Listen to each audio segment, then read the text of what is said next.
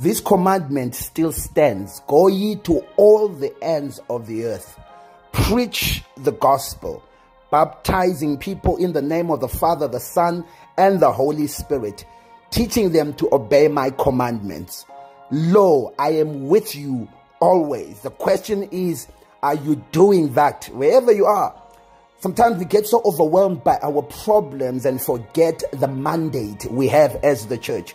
Sometimes we are so surrounded by so many benefits, we enjoy the blessing and forget the mandate that we have as the church of the living God.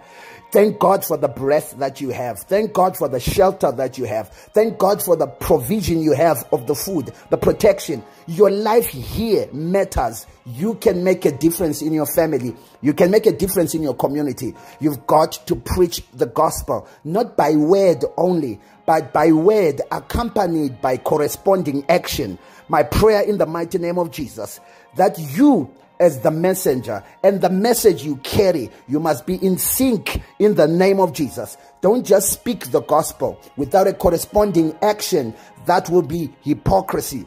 Don't just do the gospel without speech. That will be really cruelty. You can't enjoy the benefits of being saved without telling other people about Jesus who saves. The Bible says we call upon the name of the Lord, we will be saved. We called upon his name. He saved us. How will they call on that name unless they hear about him? How will they hear about him unless you obey the instruction to go out and preach the gospel? The church is scattered, but the church is still open. Be the church you were created to be. Minister the word. Let lives be saved. Let them grow as you share your life with them, as you see them discipled to full maturity, so they can do the same, so they can go out there scattered as they are, preach the gospel both in speech and in deed, and manifest the glory of God. God richly and abundantly bless you. It's Pastor Busane. You have a whole week that lies ahead. Make each day count.